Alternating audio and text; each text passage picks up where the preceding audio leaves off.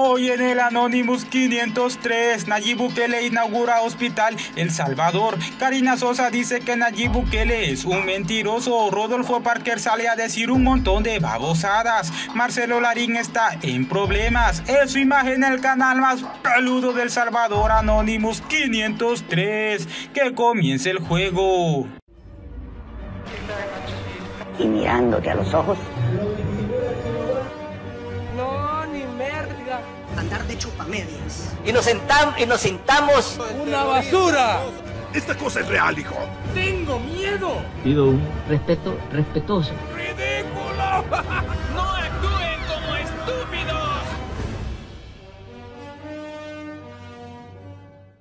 Muy bien, en este día veremos las reacciones después de la inauguración del nuevo hospital, así que démosle con todo. Ahora sí viene lo chido. En primer lugar, el señor presidente inauguró la primera fase del hospital El Salvador y se la dejó ir a Arena y el FMLN, que estaban con pendejadas de que Bukele mejor hubiera puesto carpas y que no malgastara dinero en nosotros. ¡Pendejo! Y sí, señores, así fue como quedó ese lugar. Y esperemos este mes, que se espera que terminen la segunda fase. Y ahora veamos la diferencia entre las obras de Bukele y las del Nuegado y Funes. Veamos.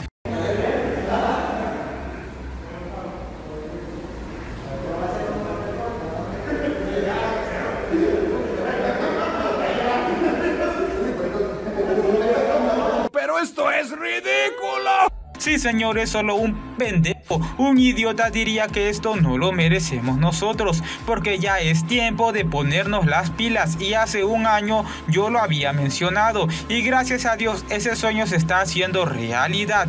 Pero esto, damas y caballeros, trajo reacciones, así que vamos a verlo. Ahora, ¿con qué pendejada me vas a salir? Primero mandaron a comer M a unos periodistas que supuestamente llegaron a ese lugar como si fuera conferencia de prensa, y en realidad era inauguración, no una fiesta para llegar a preguntar babosadas. Veamos. Tómame bien. Sí, estoy bien, para este lado. Gracias. No molestes a la gente. Gracias. ¿Qué le pasa a ese estúpido? Sí, señores, ya van a salir los de Aster a decir que los están bloqueando. Ya van a decir los de Arena y el FMLN que quieren callar la libre expresión. ¡Son mamadas!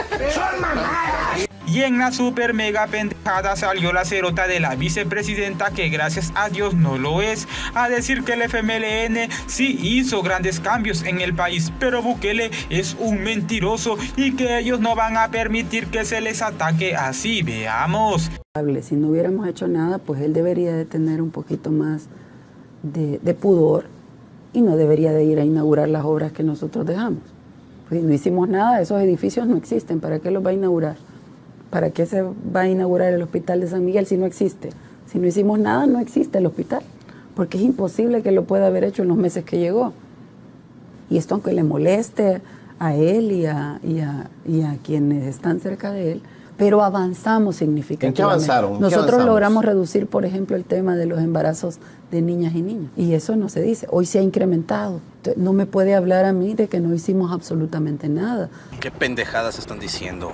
Sí, señores, no sé cómo una señora así puede decir tantas pendejadas, de que embarazo aquí, de que el FMLN, mejores hospitales, de que por ellos tenemos ese nuevo hospital. Pero la pregunta es, ¿será cierto lo que dice esta cerota? No, ni merga. Y la actriz mexicana Angélica Vale apoya y reconoce el excelente trabajo de nuestro presidente al invertir en la salud del país y pensar en grande, y por ayudar a la gente que todo este tiempo fue olvidado por Arena y el FMLN. Veamos. Duele mucho que ver a mi país, que todo el mundo está afuera, que crean que lo están tomando a que no pasa nada, muy a la ligera. Siento que lo han tomado. Sí, ¿sabes quién sí está divino? El presidente de El Salvador. ¡Wow! Ah, sí. Ah, con Bukele. ¡Wow! Un genio. Sí, wow. El presidente de El Salvador, todo lo que ha dicho y todo lo que va a hacer por su gente, y wow. Sí, la mejor imagen de gobernatura de América Latina entera. Ese verga es mi ídolo a la verga. Sí, señores, en México no la están pasando bien por el presidente que los ha decepcionado a ellos. Pero gracias a Dios nuestro presidente se está poniendo las botas y está sacando adelante nuestro país. Aplausos, por favor. Aplausos, por favor. Y el cerote de Rodolfo Parker salió a decir 50.000 millones de pendejadas y salió a decir que Bukele no tiene el derecho de cerrar negocios y que Nayib Bukele es lo peor que nos ha pasado y que ellos son víctimas de Bukele y que Nayib Bukele ha tenido todo el dinero del mundo y que no ha hecho nada bueno. Veamos. Me permito responderte que en ninguna parte de la Constitución se te habilita para detenciones arbitrarias, cerrar empresas a tu discreción, desterrar o humillar a compatriotas, promover el odio y la polarización, dictar leyes, ni interpretar la Constitución. Tampoco a asaltos como el del 9 de febrero, con profundo daño institucional, desprestigio internacional y declive crediticio del país. Y aún con los 3.000 millones de dólares aprobados, sos el único que no ha podido ir al mercado a colocar títulos, para lo cual no necesitas de más autorizaciones de la Asamblea Legislativa. No pidas que te devuelvan cuando lo has tenido todo. Más bien, comienza a ejercer tu responsabilidad, asumir tus errores, no seguir repartiendo culpas, cesar tu campaña y dedicarte a gobernar. Estás bien pendejo. Sí, señores, dígame qué piensan al oír tremendas pendejadas. ¿Será que este cerote le dolió la tremenda revolcada que le pegó Bukele el día domingo? Porque solo vean la frustración que tiene este cerote. Bien pendejo. Y el cerote de Carlos Reyes salió a decir que ellos no han bloqueado a Bukele y que la asamblea ha hecho todo lo posible para ayudar a Bukele, pero Bukele veta los decretos sin leerlo, pero ellos no están bloqueando a nadie. Veamos. Es que nosotros no podemos quitar, yo no he visto ninguna ley que hayamos hecho acá donde se le quiten facultades al presidente. Hemos hecho las leyes de acuerdo al criterio de la Asamblea Legislativa y él ha tenido las opciones que ha decidido tomar. Pero han habido una serie de decretos que el presidente ha dicho, señores, yo esto, sin leerlo, sin verlo, lo voy a vetar.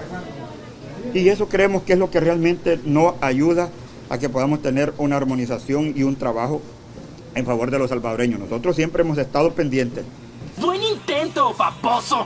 Sí, señores, díganme qué piensan. ¿Será que estos cerotes en ningún momento le han hecho la vida imposible a Bukele y que ellos siempre han ayudado al presidente? No, ni merga. Y en otro tema, Will Salgado se siguió vacilando a la Lorena Peña y esta vez salió a decir estas idioteces de que Bukele aquí, de que su nariz aquí y un montón de babosadas que está para morirse de risa. Veamos. Mire, el presidente bien interesante, el presidente actual, señor Bukele. Fíjese que el otro día que me echó una gran puteada, ¿no lo vio? No diga así, insultada. No, era fea la cosa. Insultada. Pero él ahí mostró su escala de valores, sus aspiraciones. ¿Qué le dijo, Lorenita? Que no iba a ser presidenta, diputada, alcaldesa, concejala. Y en el rostro no se hizo nada. No, en el rostro no. Mi nariz es insustituible. No, así ha sido siempre. La marca de los Peña, claro. En la última entrevista que tuvimos dijo que ella no le tenía miedo a nada más que su ex esposo.